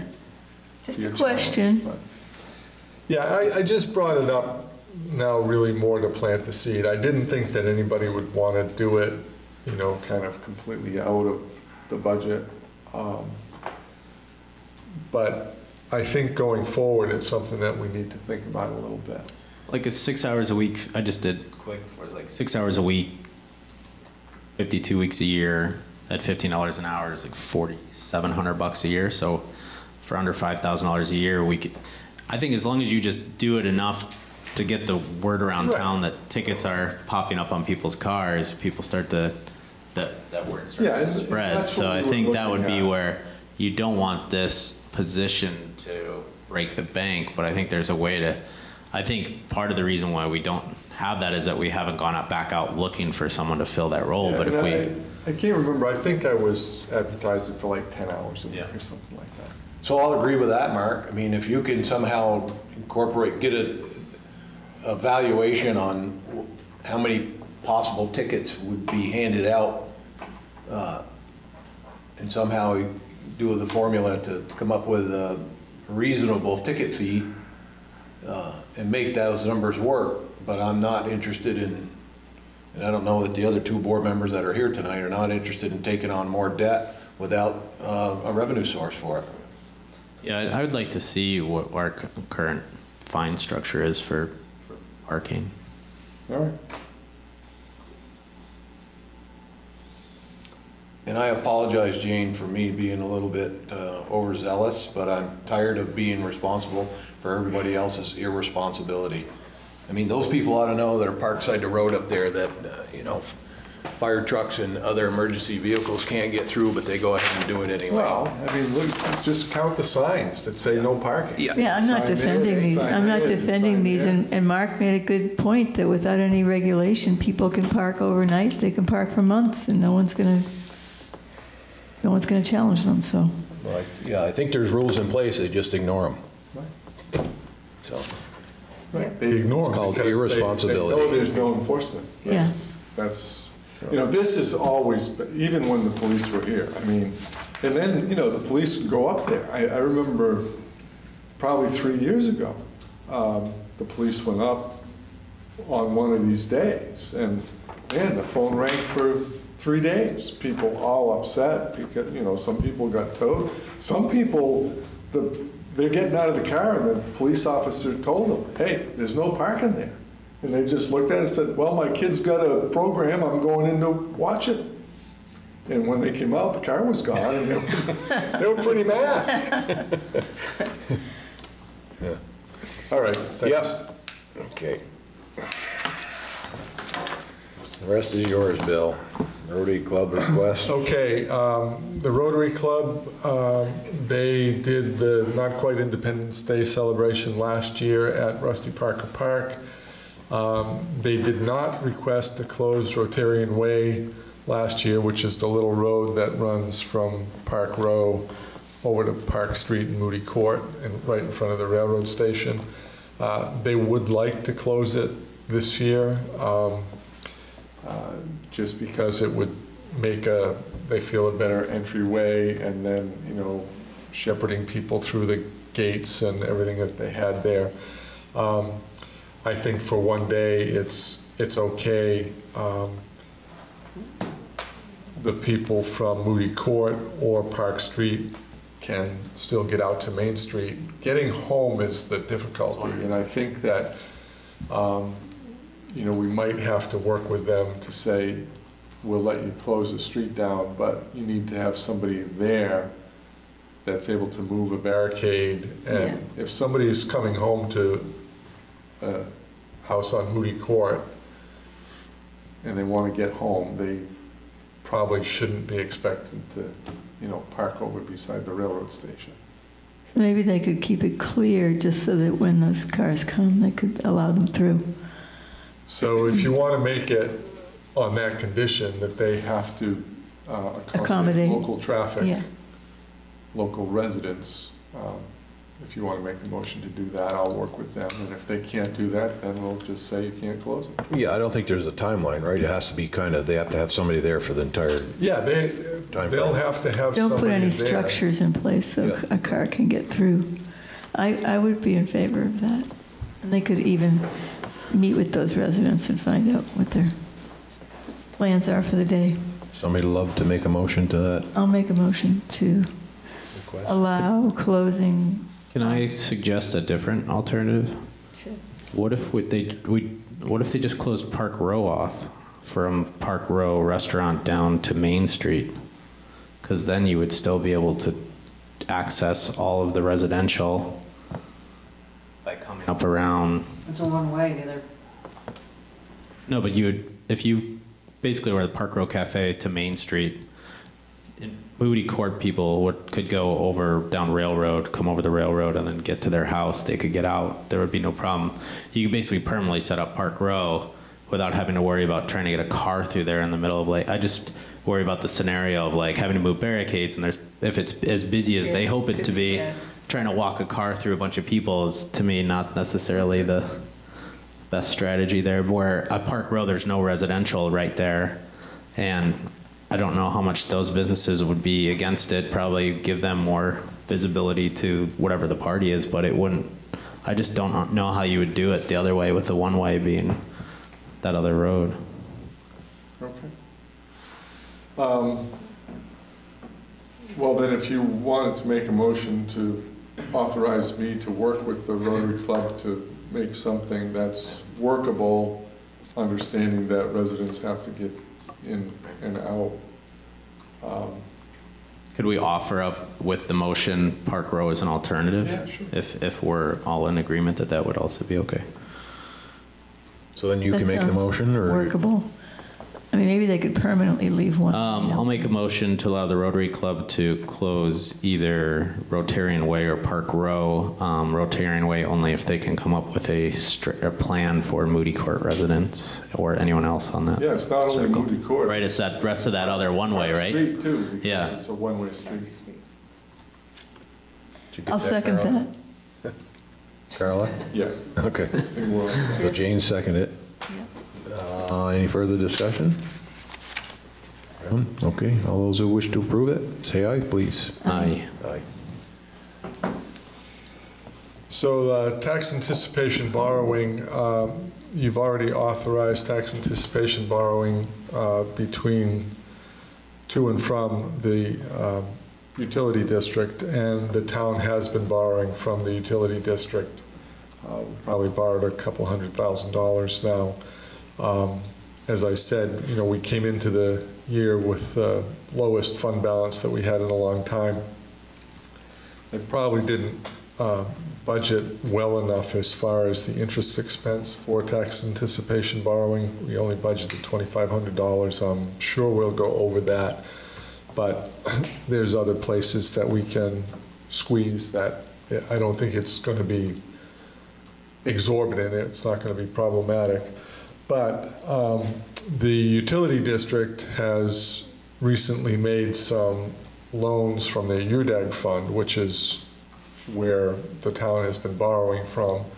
And because they've made some loans, they don't have much more that the town is able to borrow. So we worked with the People's United Bank, and we've secured a line of credit for $1.4 million at 2 3/4%. It's, the maturity date is December 30th. We're limited to the number of advances that we can take monthly. We can do 2 draws a month. They have to be at least $50,000. So I would just ask that you make a motion to authorize this tax anticipation borrowing, and then sign the note and resolution where indicated, and we'll clearly only borrow if necessary, but I want to have that ability to borrow from the bank, since it looks like the EFUD won't have enough to keep us until July. Here you go, Chris. Somebody wish to make that motion, then please. I'll make a motion to allow tax anticipation borrowing as described by Bill. Thanks. So there's several places there you've got to sign. I'll second. Okay. Any further discussion? No. All those in favor, say aye. Aye. Aye. Aye. I didn't want to go signing it before we voted on it. Yeah. Yeah. Freaking bad.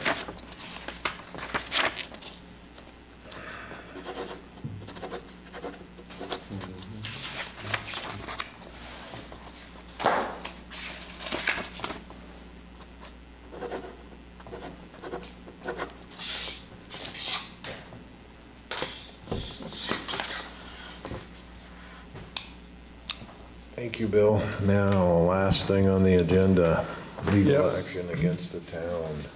Yep, you don't have to go into executive session. Josh can stay for this. I'll wait for you folks to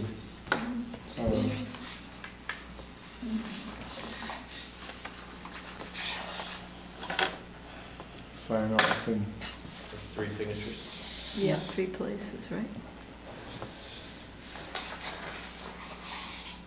Yeah, my pen screwed up on me there in the first one. Not that I made anything better. Thank you. You don't make nothing good anymore, not even pens. thanks. So just to report, the Human Rights Commission has decided to file suit against us. We decided at the last meeting that we were going to reject the last offer of a settlement. And all I'm doing now is just reporting to you that they have filed suit. Unless the board directs otherwise, I'm going to just waive the service requirement. The law says that if you sue, the county sheriff has to come out and give you a summons and tell you that you've been sued. But if you waive service, you actually have a longer period of time in which to respond to the suit. So waiving service is to our advantage.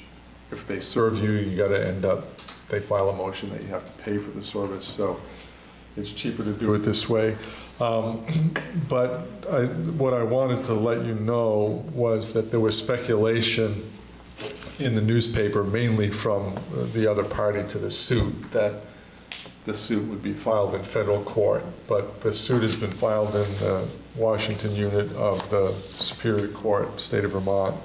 The Human Rights Commission has their authority through the Vermont legislature and Vermont statutes. So they're suing under state law. It's not, they have not filed a federal complaint. And from what I understand, the Human Rights Commission doesn't have standing to file in federal court. If the aggrieved party wanted to file in federal court his own suit, he could do that if he chose. But it's been filed in Washington Superior Court, and I will direct our attorney to waive the service requirement, and then I think we'll have about 60 days to respond. At some point, I'll have some information for you from our insurance company with regard to, if there's a reservation of rights letter written. I've informed the insurance company that the suit has been filed. And they're working to make sure that they follow what the policy is, and the suit has been filed, and I know we've gone through months of trying to come to a settlement, but I can guarantee you that will be the first directive of the judge, will be, you need to try to mediate this and keep it out of court. So we're probably going to get back into a situation where we're trying to come to a settlement that doesn't require a trial, but that step has been taken and we're on that path now. That's it. Do we need to do anything with this? No, it's gonna be the next agenda. It's on the next. And I didn't get one. I know they didn't drop one off for you, but you were CC'd on it, but I emailed it to you. Okay. Okay. I'll make a motion to adjourn. I was just going to say, I guess we're done, so motion to adjourn would be appropriate. And a second? Second. All those in favor? Aye. Thank you all. We made it on time, believe it or not. 8:59. So. I didn't make it top, so I kind of.